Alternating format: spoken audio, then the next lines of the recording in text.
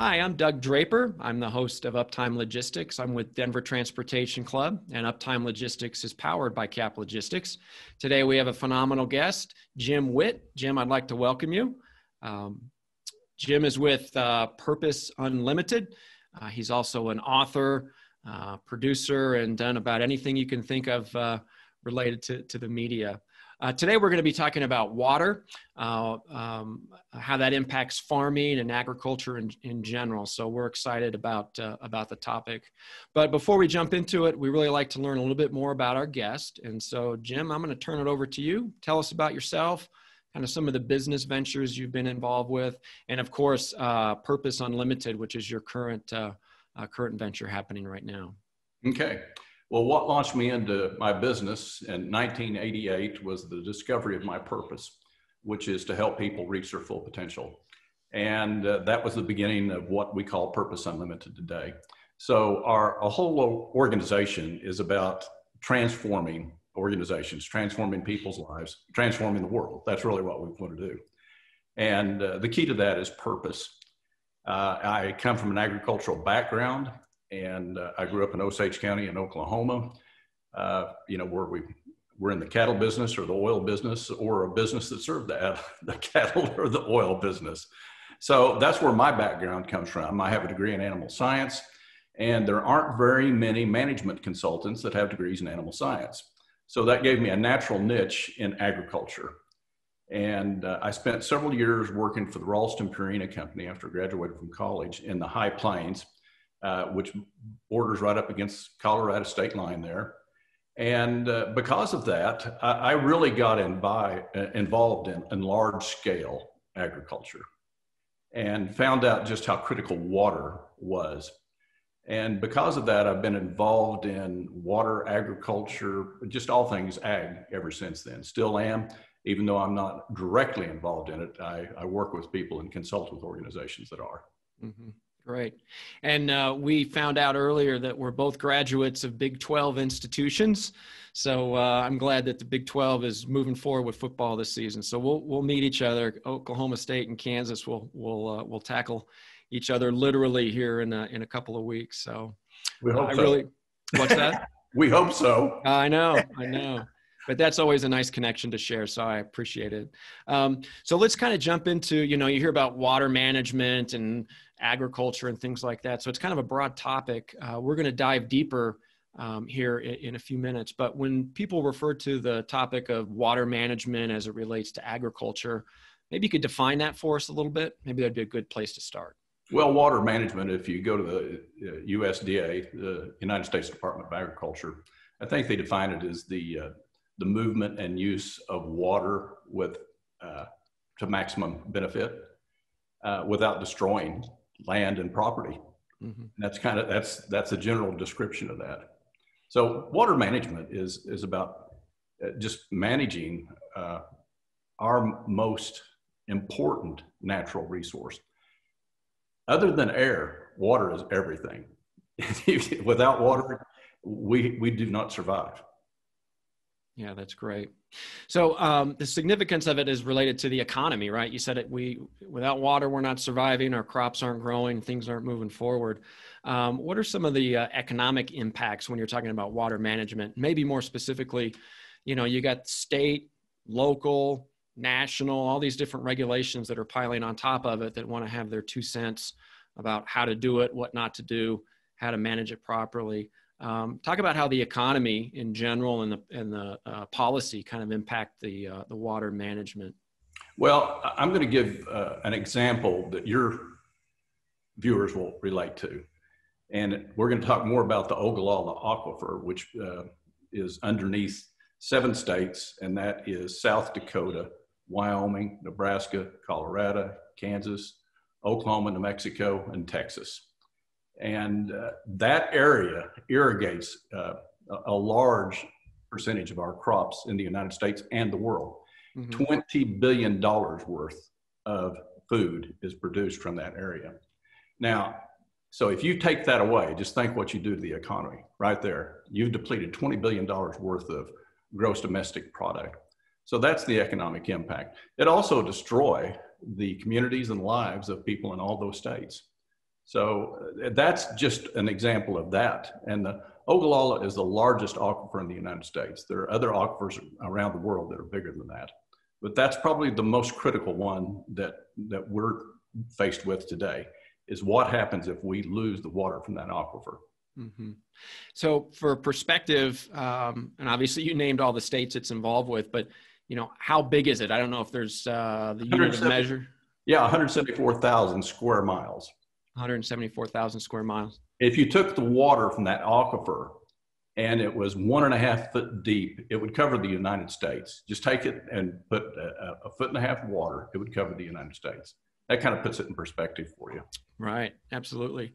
And how, I'm asking some pretty, elementary type questions, but so how full is it, right? I'm not even sure if that's the right term, but if you talk about depletion and where do we stand right now in 2020? You've defined how big it is. Where do we stand and how much is there? I'll put it into perspective from this standpoint. In 2013, it was predicted if we continued to use water at the rate that we're using now, irrigating out of that, and also for municipalities. It's not just purely agriculture. Mm-hmm. But by 2063, it would be 70% depleted.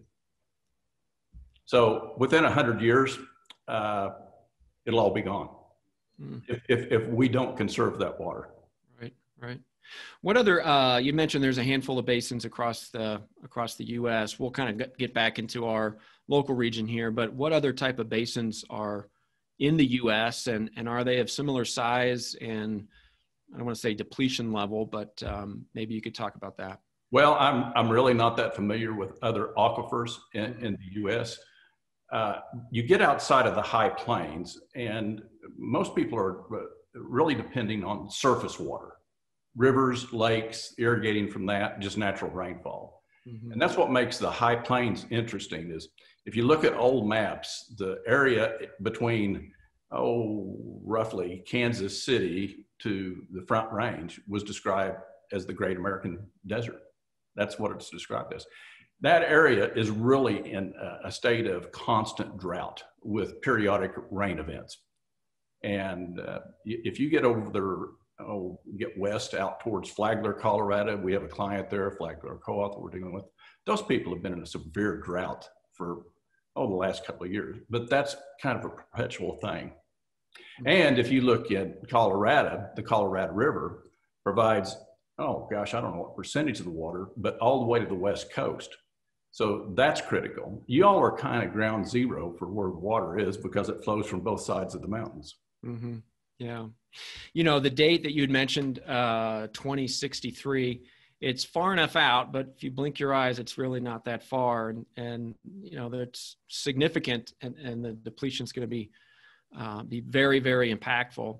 I want to jump into a film that you produced a while back that was very interesting that addressed this, right? And we always like to have examples and real world scenarios with Uptime Logistics. And I think this is the perfect transition to go into the program that you had put together in the 50-year water vision for the state of Kansas. Now, I know it's not your vision. The state of Kansas had this vision, but you know a lot about it. You help consult with it. And I'd like to kind of spend the next bit of time kind of walking through what that is, the pros and the cons, how people work together, and some really cool, tangible things that have come out of it. So before we dive into that, maybe you could kind of explain what is the 50-year water vision for the state of Kansas and how this came about. Well, okay, I'll give you a little bit of the background. Mm-hmm. I think it was back in 2012 or 13. I was in Dodge City, Kansas. I've had a lot of clients that I work with out in Southwest Kansas. And I met the producer of a documentary called The Great American Wheat Harvest. And it was really interesting. And I asked him, I said, well, what's your next topic that you're thinking about doing? He says, well, I'm thinking about doing something about water. And I said, well, if you do, I said, I want you to come spend a week with me. And I'm going to take you around and introduce you to my clients. I was working with an irrigation company, with an ethanol producer, many large farming operations. And he had never been around that large scale irrigation before. So after we did that, he produced a documentary called Thirsty Land. Well, I was the associate producer, and I found out what an associate producer is you raise money for the film. That's funny. And I was involved in, I had a lot of people that I wanted to interview, and some of them ended up in the movie. So in doing all this, working with all these clients, the state of Kansas, the Kansas Water Office and the Department of Agriculture came to me and said, Jim, we would like to have a documentary on Governor Sam Brownback's 50-year water vision. And since now I'm an associate producer, of course, I know how to produce a film. Yeah. And that's what we did. So, I trekked all around the country with a cameraman, and we started documenting what this 50-year water vision was like. And why this is so critical is by the year 2050, we're going to have a population of about 9 billion people in the world. That means we're going to have to double food production to feed those people. Now get your mind wrapped around that. Double food production to feed these people. At the same time, we're depleting the Ogallala aquifer, and 70% of it's going to be gone by about the same time. So something drastic had to happen. And the governor, what he did is he issued this challenge. I want you to come up, Kansas Water Office, Department of Agriculture, and all of the agencies involved with water in the state of Kansas to come up with the 50-year water vision. So what they did is they created a blue ribbon commission, got all these people involved, and this is probably the greatest example of a private-public collaboration that I've ever seen. So instead of dictating to people what to do, they created what they called regional action committees. I think that's right, RACs. And when they put out the call for people that wanted to be involved, 300 people responded. And they ended up with 14 of these regional action committees. And I think about 150, 160 people participated in it. And they established all of the goals for this. And some of the really cool things that came out of it was they created what we call water conservation areas. And that is where if you're a landowner and you have the water rights, and this is in the state of Kansas, and your water rights are tied to the wells that you're using, you're restricted about how much water you can pump and where that water goes. But the water conservation areas gave those farmers some latitude in how they could use that water. They could move it around if they agreed to cutting back the amount of water that they pumped. Now, this is a big deal because if you talk to anybody that farms, one of the things they do not want is somebody telling them what to do with their water. That's their water. They want to use it.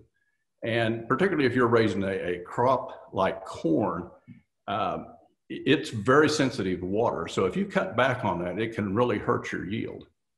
But the water conservation areas gave some of those, well, it gave anybody that wanted to participate the ability to say, okay, I'm going to cut back 30%, maybe 50% over the next 3 years, 5 years, or whatever. The other thing that they did that was really interesting, and I had clients who were involved, is we created what we called water technology farms. And the whole idea of the water technology farms was to demonstrate new technologies that would conserve water. And we came up with, I shouldn't say we, but I mean the people that really designed this, they came up with some really cool technologies that were being tested and implemented. And I can tell you a little bit about some of those if you want me to go into that, or we can move on to something else. Yeah, a couple, absolutely, because I think that's the tangible, takeaways that our audience would definitely want to hear. But before we do that, so on the water conservation farms, right, you said that the farmers out there could raise their hand and say, I want to be part of the mission here. So I didn't quite understand or didn't hear you, like, what was the win for the farmer? Right. So I'm going to jump in here and be part of this. And was it just a simple fact that everybody's on the right mission to try to save water, or was there tax incentives that the farmers got? Talk a little bit. Well, that's one. Is the thing is the people that really wanted to be involved, they realized that my farm's going to be worthless if I don't have any water. So let's just say that you've bought irrigated ground and you paid, let's say, $3,000 an acre for it. Well, if there's no water there anymore, that may be worth $700 an acre. That may be depleted in 20 years and may be depleted in 30 years. But you have paid for a resource that you have to earn a return on your investment, or your investment is no good. And it was estimated that if we didn't do something in the state of Kansas, 40% of the land would be reverted back to dry land crops or just pasture land. So it would, I'm not going to say it'd be worthless, but it would be back to what it looked like in the 1800s. Right. So the idea is, okay, we're going to let you tell us how much you want to cut back. And because you're doing that, we're going to let you take water from one well where you may have really good water, and we're going to let you move that to another field where you may not have a good well. So it let them take those resources that they were restricted to by their water allotment, and they couldn't pump it, and let them be more judicious and more maximize the use of that water somewhere else. Does that make any sense? Oh, it definitely makes sense. And that kind of gets into the water rights and all that stuff. That's a whole nother conversation that we have. So it does make sense. And the film, I was able to take a look at that the other day. And, you know, one thing that resonated on every single farmer with these conservation farms is they always spoke about the future generation. I'm a third generation, my son's a farmer. So the fact that they get it, right? It's not just the here and the now. You can't look 15 feet in front of you. You got to look 50 feet ahead of you. So I totally get it when it's like, what's in it for the farmer? It's for healthy land and a secured future for their family. So makes complete sense. Well, so, go ahead. Yep. Well, another thing they had was, and these were actually prior to the 50-year water vision, was what we call local enhanced management areas. Mm-hmm. And that would be in a groundwater district or a defined area where a group of landowners would get together and they would say, okay, we're going to, as a group, restrict how much water we're going to pump. And it's a pretty big deal because you got to get them all together. They all got to agree, and it's binding. It's legally binding. And one of the great success stories was up in Northwest Kansas in the Sheridan 6 groundwater district. Mm-hmm. That group got together. They decided that they would agree to a 20% cutback, which is a huge cutback on water. And as a result of that, the aquifer came up. It started coming back up. Well, this had never happened in decades. So they proved that you could recharge the aquifer locally. It wasn't, in general, but in a specific area. And the cool thing about it, when they did that, they realized, wait a minute, we can grow just as good of crops, get just as good of yields, and use a lot less water. Mm-hmm. Most farmers will overuse or overpump because of the fear that if I don't keep pumping water on that, I'm going to lose my yield on my crop. So it was a real success story. Yeah. Yeah. And the fact that the farmers in different lands were able to collaborate and do something on a larger scale, I think that was pretty impressive. So we talked real briefly about the benefit of it, right? They were able to have the aquifer gain back. They were able to use 20% less water and have no negative impact to their crop.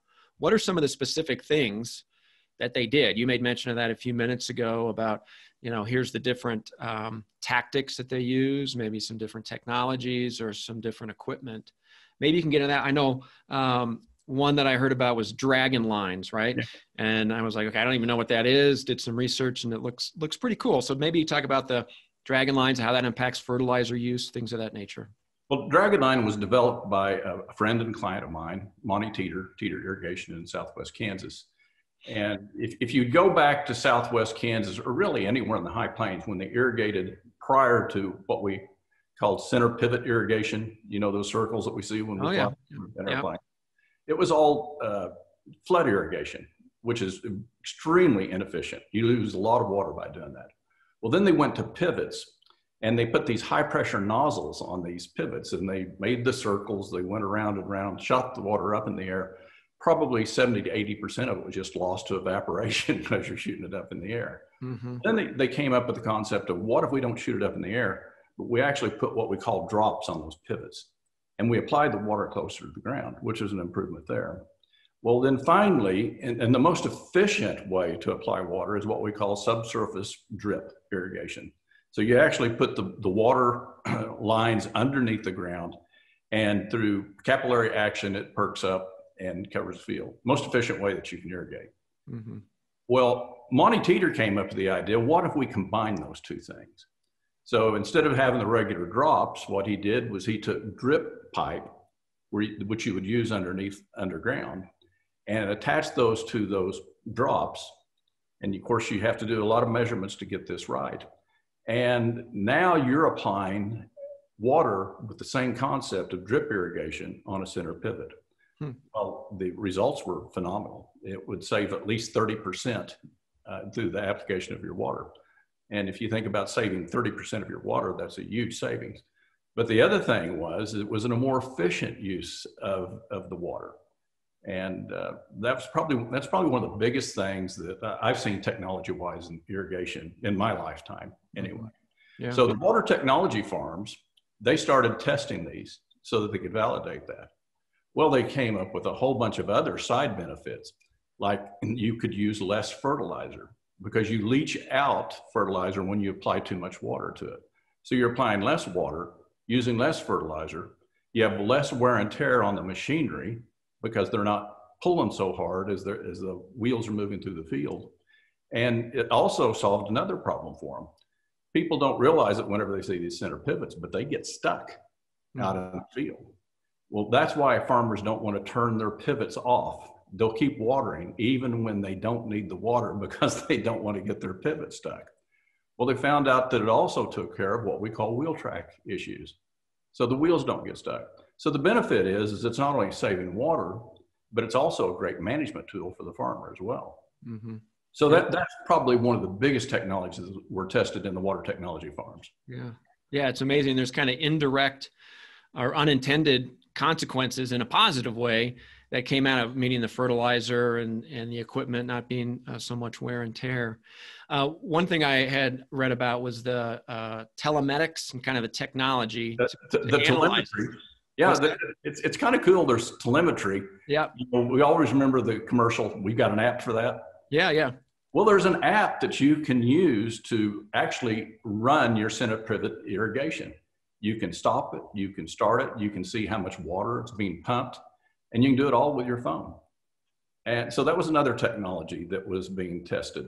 And these have all been validated since as a result of that. The other thing is the use of what we call moisture probes that you actually can put at different places in the field, and it measures the water profile. So you know exactly how much water you have in the ground. You can look at that and you can say, hey, my profile's full. I don't need to pump. Mm-hmm. So you get on your app, you stop your pivot, you keep reading your moisture probe, and it tells you whether you need to water or not. So it's cool technology. Yeah. Yeah, for sure. So one thing that was discussed when I read over the water vision was water reclamation and remediation. I know that was part of it, right? So we're pulling water out of the ground and we're using it immediately, but there's a lot of wastewater and things you could do to recycle, reduce, reuse, and recycle water.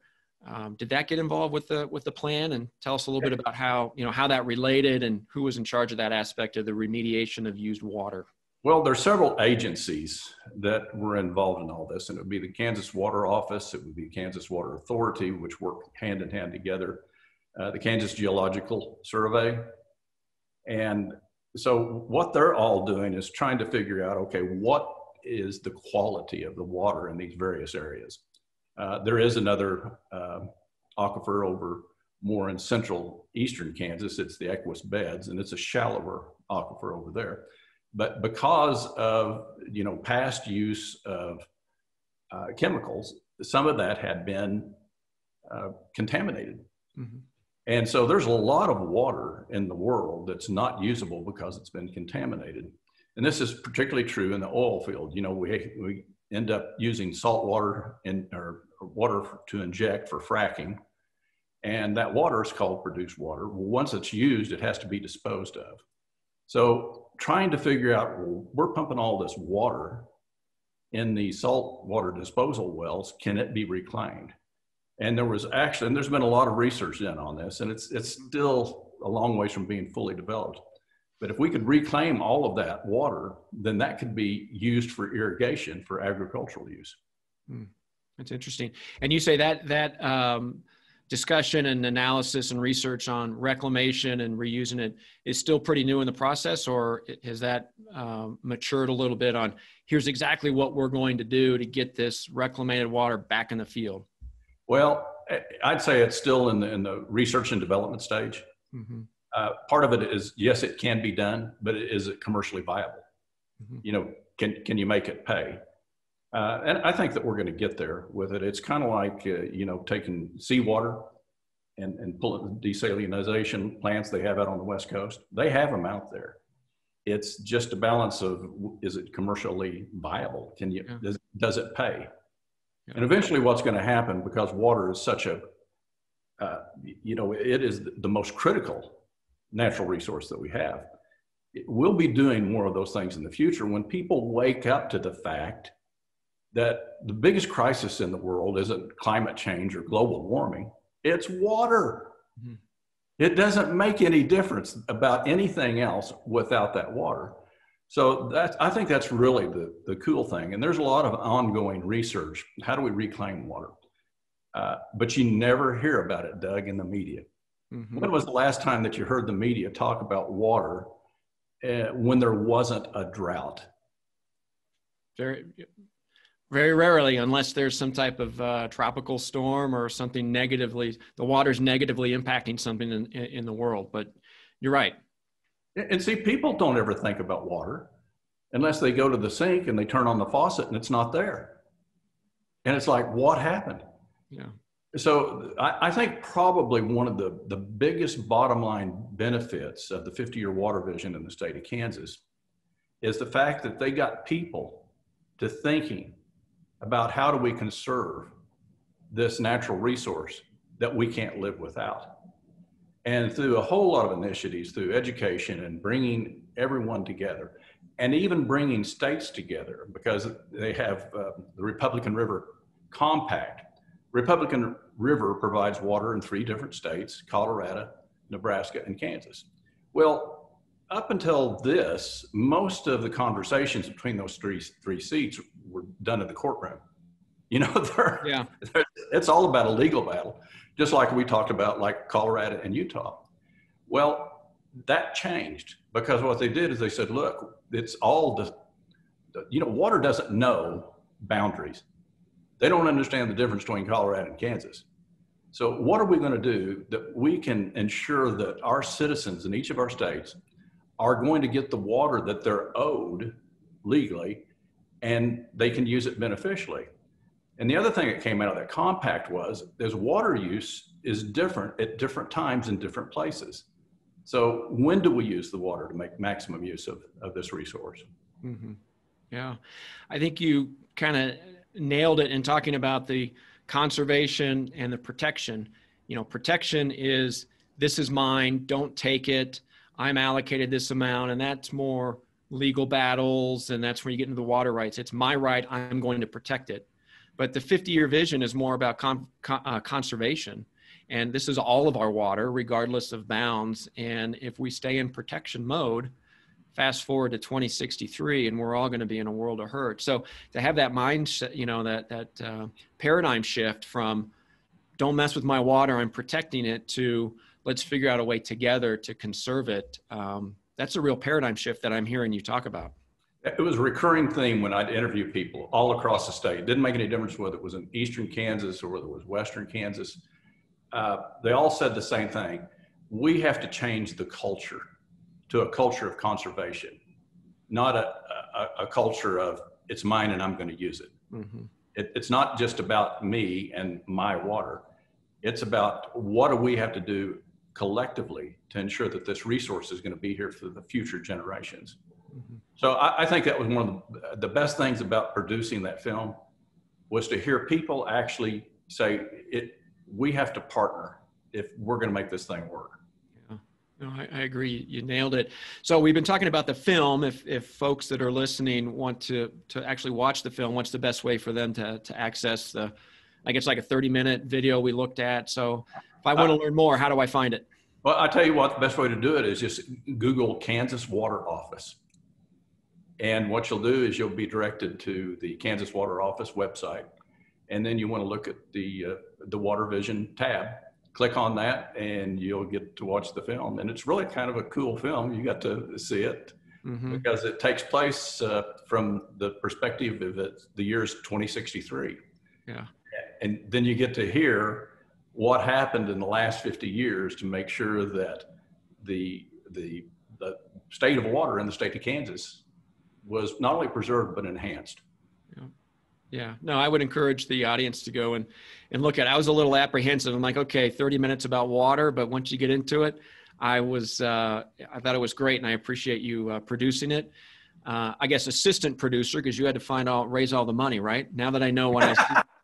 Well, actually, on that project, I was the producer, the director, and I didn't have an associate producer, so I had to do that too. I did everything on that. You did it all. That's great. Well, I got to give Kansas a little bit of a thumbs up. I grew up in Wichita, so it's good to see that Kansas is kind of leading the charge on the conservation versus protection aspect of it. And I can't thank you enough, Jim, for coming on board to Uptime and helping us understand what's going on out there. What's the deal with water? It's kind of what we spoke about. So. Well, and I'll say this, I'm a native Oklahoman. I live in Oklahoma now. I've spent a lot of time in the past living in Kansas as well. But I really look at Kansas and see they are doing what all states should be doing. Every state needs to have a 50-year water vision. They need to bring together all of the parties. I mean, in this case, we brought together agriculture, industry. You remember you saw a little bit of there about Occidental Chemical Corporation in Wichita. They invested $1 million in their plant to reclaim water, to reuse it, reduce their water usage by 40%. They did that voluntarily. They didn't do it because the EPA came in and said, you've got to do this. That's really exciting whenever you see people from all aspects, every venue, agriculture, industry, municipalities. In Garden City, Kansas, the Dairy Farmers of America put in a milk plant there to produce powdered milk. They took all the water they pulled out of that milk and they gave it to the city of Garden City to reuse. That's just a cool success story. Yeah. So they didn't have to do that, but they partnered with the city. Yeah. Yeah, those are great stories. So again, I'd like to thank you for coming on. It's been great. I'm glad you gave us a link and understood how to get to your film. I think it'll be very, very interesting. And I'd also like to thank our audience today for joining us on Uptime Logistics. Of course, it's powered by Cap Logistics. You can find more information on the show at the description below. Don't forget to like and subscribe to the channel. And of course, please visit caplogistics.com for all of your transportation needs. So until we meet again, thanks for joining the Uptime Logistics program. Have a great day.